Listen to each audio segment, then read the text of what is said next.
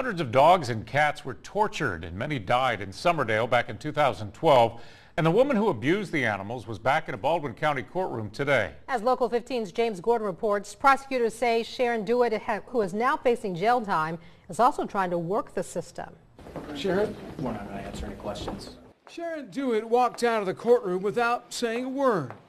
I'm disappointed that we weren't able to have a resolution today.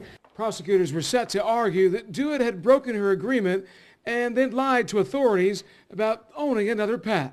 Back in 2012, she and her mother were found guilty of animal abuse. The Purple-Hearted Puppies case, as it's known, centered around the torturing of more than 200 cats and dogs at a boarding facility in Summerdale. Just last month, prosecutors discovered Dueitt had posted social media pictures of her and a puppy she was raising, violating the court order.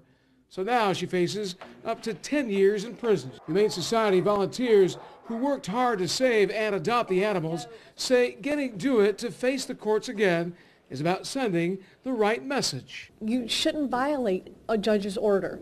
And there are people out there like me, there's plenty of people out there like me, who take this seriously.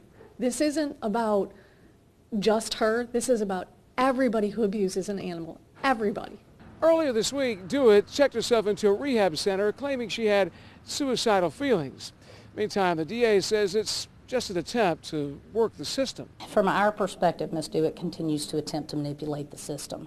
Continues, instead of being remorseful for the animals that she killed, to simply feel sorry for herself. And that doesn't surprise me anymore. Dueitt is due back in court January 15th.